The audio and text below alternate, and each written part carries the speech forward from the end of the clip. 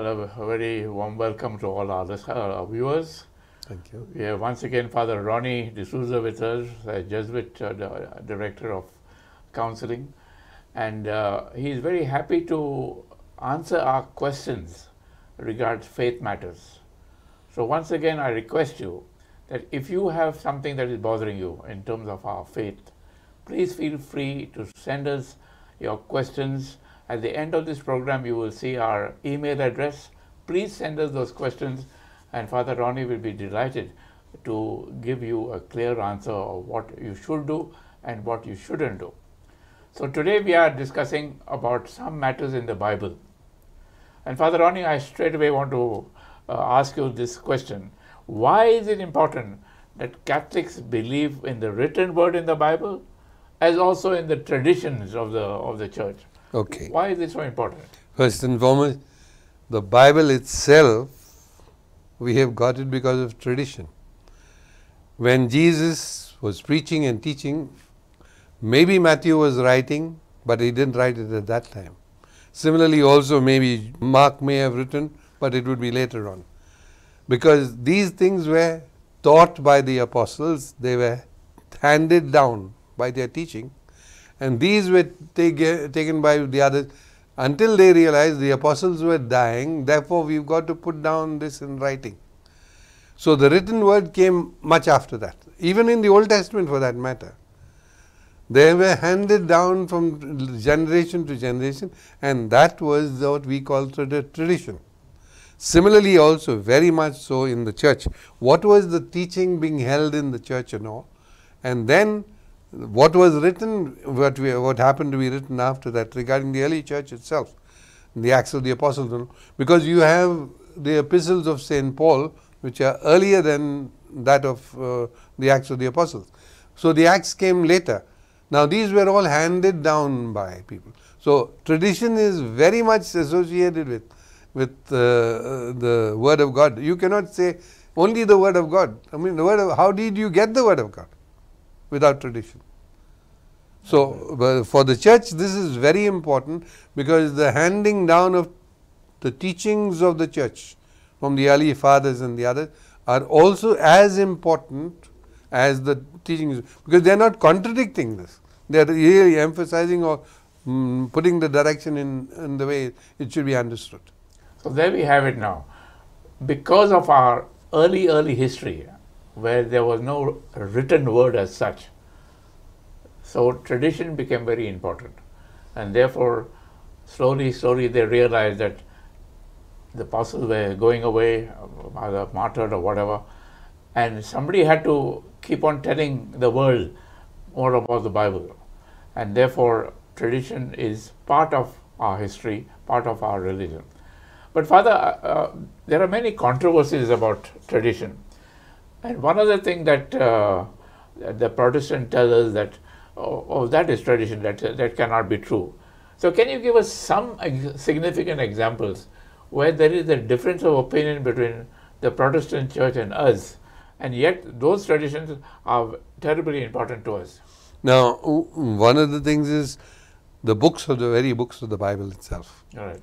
You have the Catholic tradition, and the Catholic Church and the Catholic tradition, I would call it, has 8 books more, or 7, which are 2 books, meaning Maccabees 1 and Maccabees 2. That's why 2. So 7 books extra more than the Protestant Bibles. Okay. Now the Protestant Bibles the reason for this is they were the Bible because of in the 3rd century before Christ. Since the people had already been taken into exile, many of them forgot when they were there in exile, they forgot Hebrew. So the question of the word being read by the people was beginning to get forgotten. So there were scholars who knew Greek, and the language being spoken that time, because Alexander had conquered that area, was Greek. And what is colloquial Greek, not the high scale Greek as we would call it. So this colloquial Greek was translated. They decided to translate the Bible, the Hebrew Bible, which they knew very well and they had with them. They translated into the Greek. But they also translated some other books which were there at that time, which were considered wholly accepted by the teaching authority of the Hebrews also, but not the original this thing. So therefore, the Hebrew Bible, you have the Protestant version completely. These extra books which are there have been that by the Catholics. Now, not because the Catholics want, even today the Protestants accept the book of, not exactly, they call it the Apocrypha. For that matter, today, if you were to see, when people ask me, Father, what Bible should I take? I say, today, no worry, you can take any Bible, no difficulty. Because today the translations are done by Catholic and Protestants together. So before, there was a time when Catholic scholars were not allowed to translate books excepting what is known as the Vulgate, which was not just the Greek, but the Greek which was made into simple Latin, which ordinary people would use, and that's why the word vulgar, which today, of course, has got a different meaning. Right, yeah. But the Vulgate was only that was allowed to be. But there were scholars, remarkable scholars. You may have heard of a person, Ronald Knox and Ronald Cox. Both of them brilliant scholars, but they were not allowed to go to the original Greek. Right. Now today the church not only allows, today there is a fostering, and today the Bible which are being translated and which we have, the most modern Bibles, are done by joint Catholic Protestant work from that point of view. So therefore, coming to your point about it, can you point out something? Now regarding, for instance, purgatory. Now that you don't have it in any other book but excepting in the book of Maccabees. To be praying for the dead. The Protestants say that, listen, once the person is dead, is finished. No, you can't pray for the person at all. On the other hand, in the book of Maccabees, it is told they were praying for the dead. And that's why they said, you Catholics are taking that other thing. What is important is the question of, is this praying for? Can we not pray for somebody who has gone on for? They will say no. They will say, not. Once he is dead, he is finished. You can pray for him as long as he is there or not. The Catholics believe, and we Catholics do believe, that we can pray that the Lord in His mercy and kindness will remit. Not a question of if the person has chosen to deny God, in other words, that's finished. No. The person who can be in that sense, not purified enough, what we would do, they would agree with that. We cannot be going to the Lord without being totally purified. But that totally being purified, according to them, would be different. We would call it purgatory. Now, referring to that and therefore praying for the dead in that context of it. Okay. But this is one of the ones I would give it to you. Well, one good news what Father Ronnie has clearly told us that you don't have to worry about choosing the Bible nowadays. You just take the Bible that suits you and the words that are made easy for you to read and understand. So that is the... Now about tradition, I think Father Ronnie has made it amply clear that in the Maccabees there is a reference to purgatory, and the Protestants don't believe in purgatory as such. So, but we do believe, in fact, we offer masses for our dead loved ones. So that should continue because that is part of our traditional Bible. Though it is not, it is in our Bibles, Catholic Bibles. It is not in the Protestant Bible, but the chapter remains there, and we believe in that particular chapter. So please don't worry about which Bible you're reading. You're not committing any fault of your own, because all the Bibles are written jointly by the Protestants and the Catholic scholars. So there we have it, so abundantly clear. And can I add one more thing? You have now modern Bibles which have the Protestant version plus what they call the Apocrypha. Okay. And that Apocrypha has got the Catholic version. All right, okay. Well, this is for me it is an unusual question, but it's a question nevertheless. There are so many incidents in the Bible where people including Mother Mary's Joseph, had dreams. Yeah. Now, why is it that dreams play such an important part in the life of a person, even in the old times? Not even in the old times, especially in the old times. Ah. See, at the moment, today you may say you're doing psychology and psychiatry and such things. You will be able to go and interpret dreams and such things there. God used to speak to the people that time. When you understand, see, look at primitive people, I would not be able to tell them something about astrophysics or something like that. What are you going to do? Or like talking to a kindergarten kids, and you have to speak language which they will understand. So the language they would understand was the question of dreams sometimes. When they would be, sometimes the king would dream about, we got to go to that other place and we're going to go fight again. Now, in those days, that was a thing considered common. Now, we are aware from what is our own biblical knowledge of it. God has spoken to, He spoke to Abraham, He spoke to Isaac, not so much Isaac, but about Jacob several times, and He spoke through dreams. Because would they be able to kind of be able to encounter the Lord in that, with those days of where God is somebody is terrifying and frightening, we can't live if we've seen Him. At that time, would they be able to? So He met them in their need, in their situation. That is what the point was. Joseph, that he had to take Mary and didn't, or he was doubting about it and he didn't have to, he didn't want to take her. He honestly believed that she has, I don't want to get her killed, because she would have got her killed, he could have got her killed, but I'll put her aside quietly. And the way it was done, if just since you brought the topic, would be he would marry her next morning to divorce her. Right. So in other words, he would be free from that point of view, but on the other hand, the mother and child would be saved.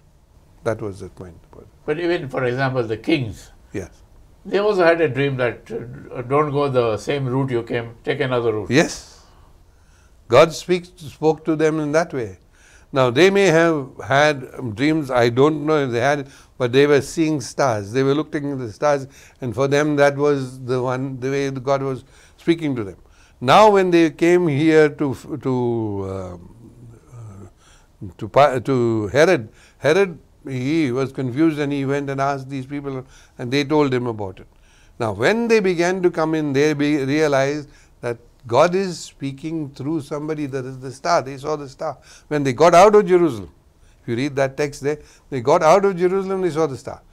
Before, as they were coming into Jerusalem, the star blanked out. That's right, yeah. Then they saw, so they realized God is speaking through us to some sign, and they all had the dream. Do not go back to Herod. Well, there you have it. Jesus, the Lord, God our Father was very, very clear how to communicate to people in the old times. Right. And one of the mediums He used was dreams. And therefore we have to accept that the old times are different from the new times, and therefore it's accepted.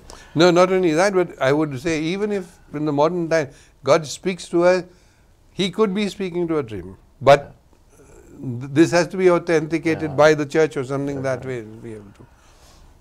Again, Father, in the Bible, we have so many instances where Jesus Himself has driven away the evil one in many, many cases. And the person who was troubled was back to normal. We don't hear too much of that happening in modern times. In fact, there's an example of Jesus sending 72 disciples 2 by 2 and said, cast away demons and teach the gospel. Yes. So, why is it different today? Well, one explanation is today, because of science advancing and people not attributing all diseases to demons. This is one thing. So people have begun to understand that not everything should be attributed to a demon. But what has happened from what you are mentioning is it has gone swung to the opposite extreme where we don't believe in demons at all. This is not wrong. This is not right. What we have to believe is not everything, we put everything to the devil. No. He is responsible. This is one thing which we need to understand. The devil or the evil one exists in the world, and he is definitely using his powers through people, through this thing. You can see it in political power and such things, where they exercise demonic power as such, or nearing demonic power. However, as I said, don't attribute everything to the devil. That is what we call demonic power. Now that is what it can be. And we should be doing it more and more, asking the Lord to relieve us from these things. Yes. That I think we priests need to be doing more about this. So this is precisely my question, Father. I don't see many priests forget about doing it. They don't even talk about it. So it appears to me that they either do not have that power what was given to the apostles and disciples later on to do it, and they did it. But now we don't even hear of it except in some missions where they have deliverance and that kind of thing. No, but I don't think, I think here there will be 2 points. One thing what you said about, namely that priests are not talking sufficiently about it and all. I wish we would be talking more about it. But I think what you said about it's only on missions and all. No, I don't think so. I think also when somebody comes to me for counseling or the other, and I say, has this been done? Have you been doing this thing or that thing? I ask the person, can you just stop this particular thing, which is, I do believe you're going to, and you're allowing yourself to be caught up in this? Well, to put it very concretely, I give you an example.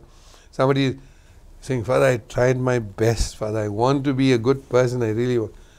I say, but you at the same time you're saying you want to be also watching pornography. Can you hold a millstone now around your neck and then go from here running there? How can you do that? This is what you're doing. So you have that demonic power which is holding you back to this thing. The Lord can break this. Can you ask the Lord to break this? This, what you call a habit. This is, I'm not referring to once in a way, it's something may happen. I'm referring to the habitual attitude of, I can't help it. This is not true. You're not a slave. You're making yourself and saying, I am a slave. And it is not true. God is, if you believe that Jesus Christ came, that He came to save me, I am not a slave. So there we have it. I mean, it is true that priests are not pushing this mightily enough, but even if you are troubled and you go to a priest for your confession, right, and you tell him clearly what is happening to you, and he tells you to leave aside this particular demonic idea of yours, of addiction or whatever, and you will be freed, because the Lord knows that you are trying hard, and He is there ready to help you. And you want to be free. You want to be free. So absolutely go for it, and do not be afraid that the demon is troubling you too much. Okay, another thing that is quite we hear quite often these days, Father, is some sects believe in what is known as born again. Now, what is this thing called born again, and why has it suddenly generated such a lot of? I would like to accept the fact that it has to be born again. See, I was baptized as a little child. Similarly, also when I made my confirmation, I may have been grown up a little more, but I need to really say Jesus is my personal Savior. I've got to accept this, that Jesus is my personal Savior.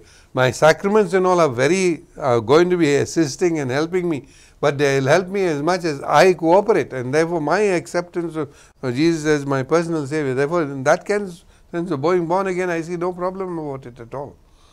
And by being born again is not a question of being baptized again. I am already baptized, but now I am very clearly saying, I accept Jesus as my personal Savior. I surrender my life to Him. Now, in this, Now, sacraments and all are building me up also very much. But or if I have the external sacrament, but there is no acceptance on my part, or there is a closed attitude on my part, it is not going to be helpful at all. The born again comes in where I am personally accepting Jesus, have accepted once and for all, where at any time, sometime or the other in my life. Could be at my confirmation, could have been at my confirmation. But I would say I have understood it. Although I was confirmed, I was ordained, and I was living as a priest, I realized that I needed to be making very definitely, repeating again now, yes, Lord, I want you to be my personal Savior. I surrender my life to you. So it was in that sense deepening my priesthood also, but it was growing in, it's not a question of that I have not done it in the past, but it is now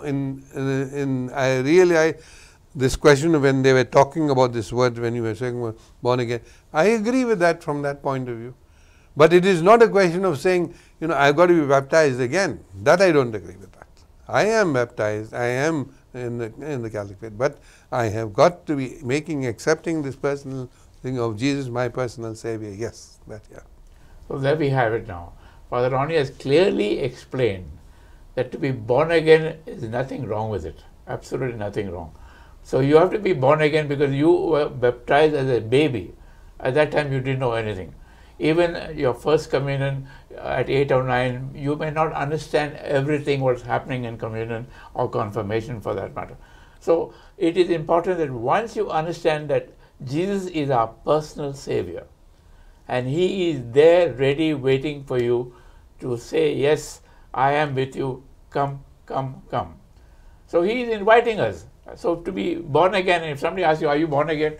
Well, yes, I am born again, but from the way you are putting it, I don't agree. But the way I am putting it is, I am born again when I truly and truly believe that Jesus is my Lord and Savior, and I need to pray and pray and pray so that we work as a team rather than as if we are two different bodies. So thank you very much, Father, for that explanation, because it was bothering me also, because I said, what is this thing going on here? Now, Father, one last question. I don't know whether we have time to handle it, but let me ask it anyway. In the old days, even the apostles were married. Yes. Now, why has the church come down so heavily on our priests to be single? Why is it so? And we have had so many scandals of this thing all over the world, and we as Catholics are a bit embarrassed about all this. So, why are we so stringent about this rule? Now, I would not be the best person to answer, because I am a religious. So, by a religious, meaning to say is, even if I was not a priest, I could have been a brother, I will have to be following this thing, because my religious life asks me, do you want to follow Jesus completely like Jesus was from that point of view? And that means a total commitment very clearly. It's not that I don't believe in marriage, don't believe in love, precisely because I believe in love. I don't want to be committed to just one person, but to be available for others from that point of view. This is the same for the diocesan priest also. But as I said, you said about this thing that it causes scandal for. The reason I believe, very honestly, what is the reason for a scandal is because before it was not known so much, or maybe have not been this thing, so openly known about it by many things. Today it is known, it is a factor. But if you look at the number of people or number of priests or whatever who have made a mistake and done something which is bad and whatever, compared to the number of priests that exist, and you look at the number of people who are married and have their own problems in their marriage way, and the people who are married on the other, the proportion is much less. I think Father has put it very diplomatically, because I think if you look at statistics, it is clear that the numbers that have decided to go and get married is, or even not even married, but do something which is bad, sexual problems, are much less compared to what is happening in our married world, where divorces are, particularly these days, are multiplying by like nobody's business. In fact, you must be knowing better than me that sometimes married people who are just 6 months, 1 year into marriage are already saying, I want to divorce. So it is the love that the priest has for Jesus. It is the love that he wants us to, the priest, to reach out to as many people as possible. Not tied down priest, to as one. a priest. Not tied down to one. This is where he gets the strength from Jesus, and he continues, though it may sometimes be very difficult, but God is there. So thank you, Father Ronnie. It's very interesting to hear all these questions that keep coming up. So once again, I ask you, people, please continue to send us your questions, because I'm sure that many of you, children ask a lot of questions to parents, and sometimes they are baffled, they don't know how to answer. So put that question to us, and while we have the next session, you will be able to tell the child, listen to what Father Ronnie is saying, and they will get their answer. So thank you very much for listening, and Father Ronnie, thank you for coming over and helping us to understand our faith better. I hope we can be, and I do hope you all will have some questions, because we would really like to. I'm not saying I may adequately answer it, but I'll try my best as far as I can to answer these questions. Sure. Right. Thank you, Father.